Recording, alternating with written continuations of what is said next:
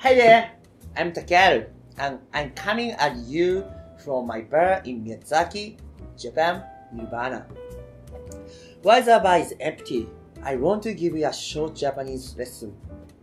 This series aims to teach you Japanese that you can use in everyday life.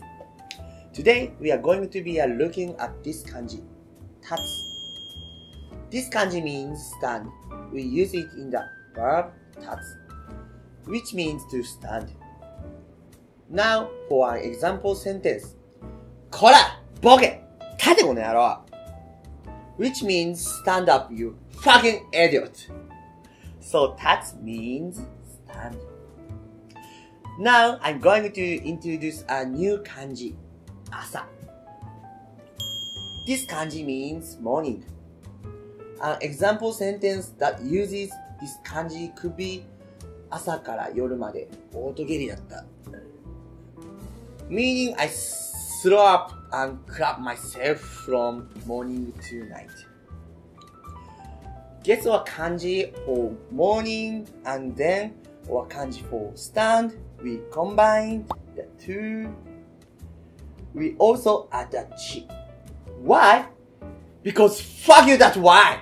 Asadachi. What do you think this meaning in English? Have a guess? Time for the answer.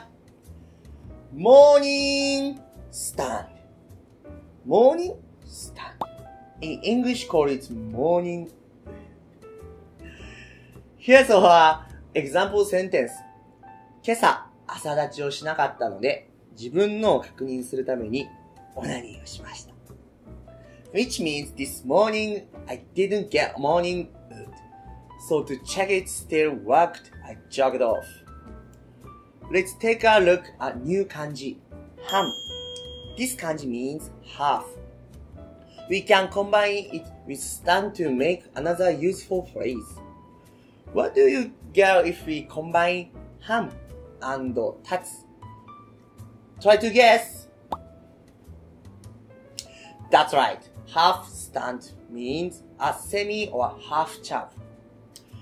Here's our example sentence. まったく、お前のお母さん可愛い笑顔を見るだけで半立ち。